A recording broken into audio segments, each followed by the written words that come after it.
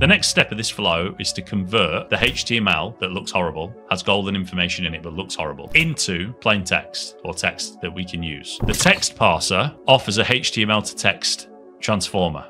I select that and it's asking me for the HTML. You don't want to copy and paste the HTML. You want this HTML to be a variable.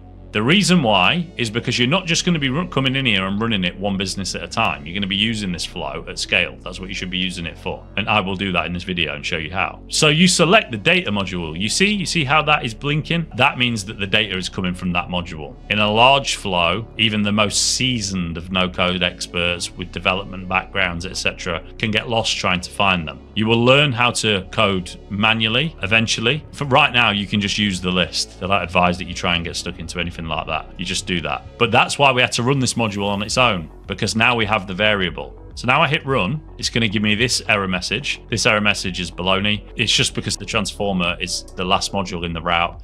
That is good practice. You don't want a transformer as the last module in a route. It, generally speaking, means that you've not finished the flow. But for this case, when you're building flows out, you need this to happen to check data. You don't want to go and build your whole flow and then come back and realize there was an issue here.